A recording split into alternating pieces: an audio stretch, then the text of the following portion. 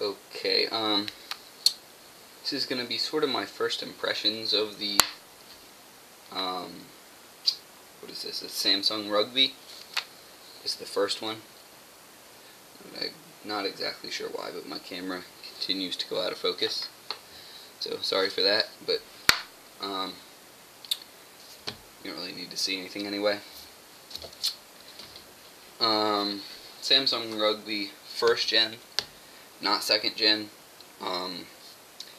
Date this is made, I believe it's the 28th of, what would that be, July 2011. And the second gen has been out for a while.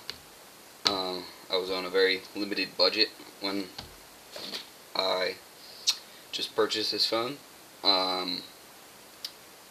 Numerous things got wet on a boat ride to Baltimore. GoPro Hero HD.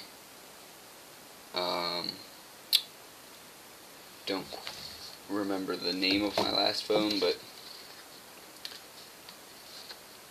I think it was the most expensive Go phone you could get. Kind of looked like a BlackBerry. Yeah, and that got wet, that broke, so I figured it's about time I get a waterproof phone, something that can take the beating that I will surely give it.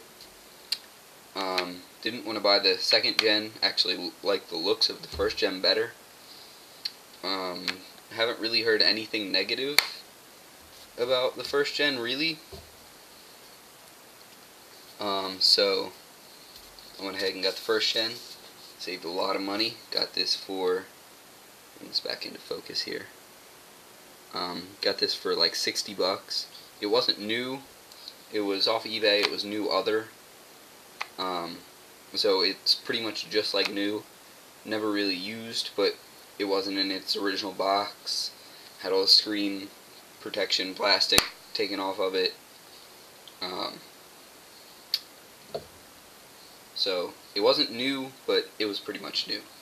So what you're seeing here is basically a new one. I already walked around the phone a little bit. But basically, first impressions, it feels really rugged, bigger than most phones. I don't believe I have a phone just laying around. Actually, one second, I do.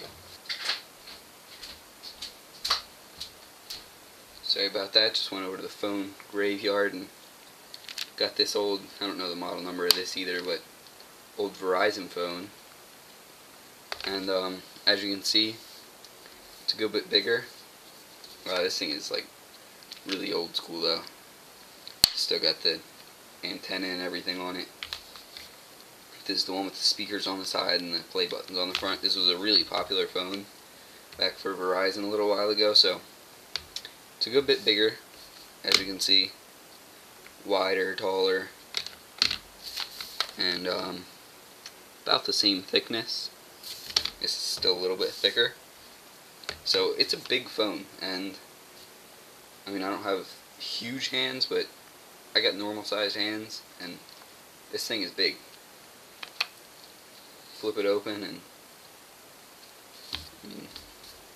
sit it side by side with, like, this is like a regular sized phone.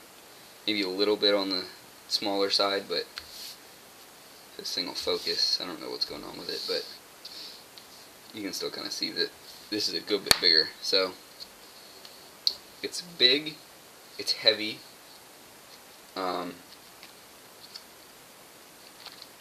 you could, like, I don't know, you could definitely like knock somebody out with this phone, especially with the little metal lanyard hook thing there. You could cause some damage. I was considering buying a watermelon, seeing if I could smash it with the phone here. But first impressions, big, heavy, looks good. It's very yellow. I knew that before I bought it. I like the yellow. Speaker grill, dents fairly easily. I believe I have a little dent up in the corner already, which I have thrown this thing around a little bit in the past few hours. But nothing crazy, and that's already got a little dent in it. Surprised that they would do that, knowing that this thing will get thrown around. So that thing will dent. Back to battery cover is, I knew it had this little, we can come back into focus here. I knew it had this little latching mechanism here,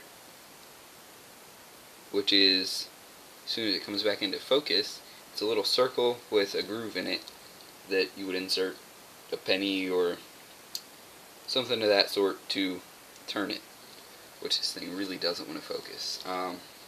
Sorry about that, but basically you turn it, it pops the back off, which I will do. I don't have a penny. I'm hoping this will work, but which it should. But okay, maybe it won't.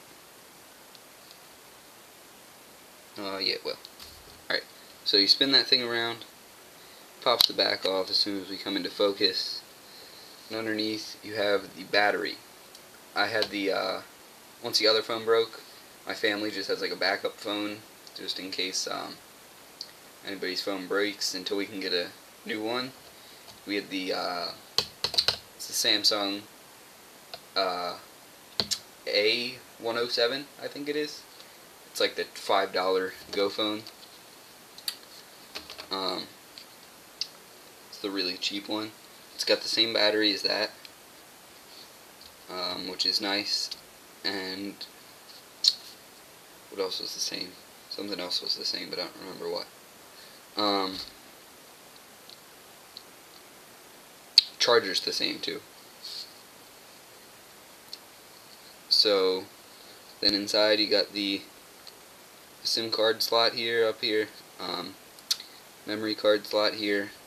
After dropping this thing and throwing it around a little bit, the SIM card worked its way out just a little bit. Not enough to cause any problems, but it did work its way out a little bit. The square there, that will turn red if it gets wet in here. So if that turns red, and if this white bit on the battery turns red, you're screwed and it's not covered under your warranty. So yeah. And you just press the back on and this thing will turn a little bit. And then you go ahead and turn it the rest of the way and lock it down, and it really clamps down. And that back plate had an O-ring on it. I don't know if I forgot to show you that or not, but yeah. Buttons, really big on it. Easy to hit, easy to text.